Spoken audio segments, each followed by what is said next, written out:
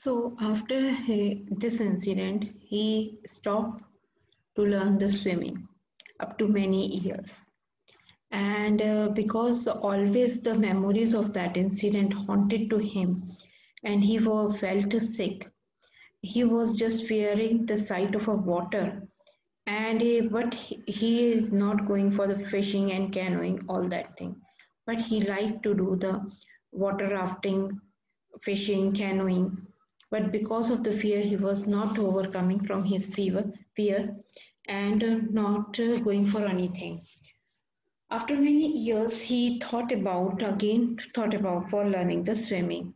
So what he had done, he just um, appointed instructor and asked him to start doing the swimming. He learned the swimming step by step. Instructor was doing, giving some lessons to him. First of all, he was just fear of drawn.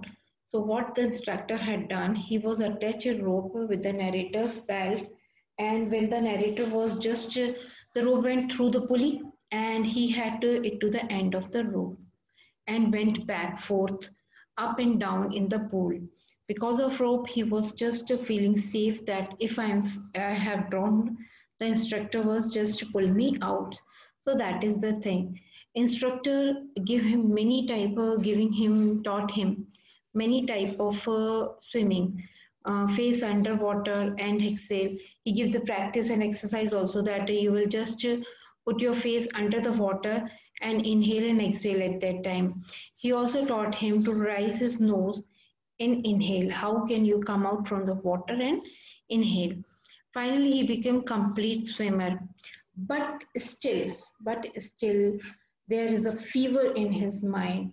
He was not satisfying that he was just doing swimming in the pool because he wants to go to the for canoeing, for surfing, for water rafting type of games. So he thought that in the pool, if I am doing from here and there, it is not finally happen.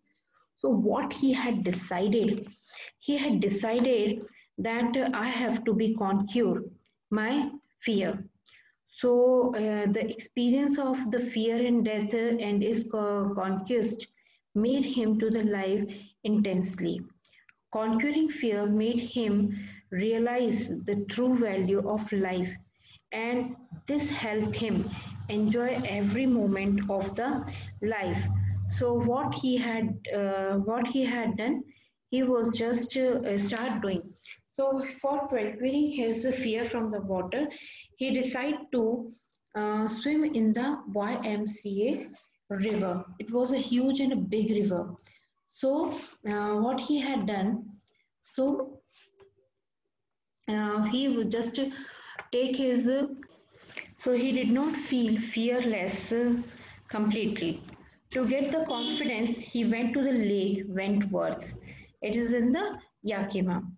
There he dived off at Trigger's Island. He swam 2 miles using all type of strokes that he learned from his instructor, front, back, forth, all that thing.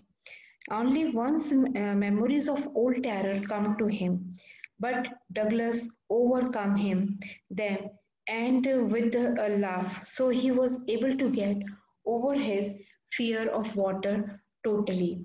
So in this chapter, we learn that how can we come out from the of our fear, and if we want to do the progress in our life, so we have it is for whatever the negative feelings coming in our mind or in our heart, we have to overcome from there, and by sheer of will the power of and optimism. So in this chapter we learn about that how to do it. Now I will send the question and answers of this chapter, so please complete.